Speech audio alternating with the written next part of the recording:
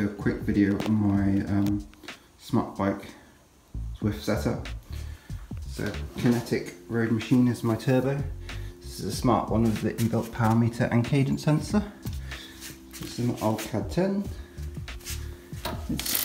Down here is a Wahoo cadence sensor because I'm not super keen on the cadence this thing throws out. I'm not even sure how it calculates it, but there we go. It does cadence somehow. So bike obviously one by because I like one by. Up front we've got a tacx tablet bracket thing. That's if I want to use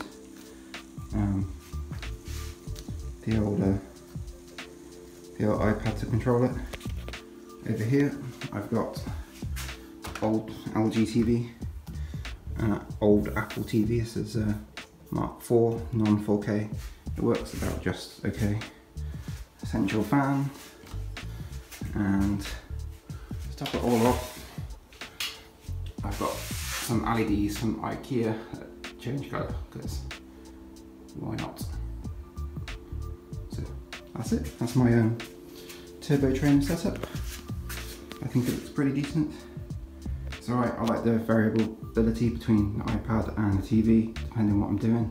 If it's a long sort of session, I like to have Zwift on the iPad, and I can watch movies and stuff on the TV. Or if it's the other way around, Zwift on the TV, I use this as with the Zwift companion. Just with the Zwift companion.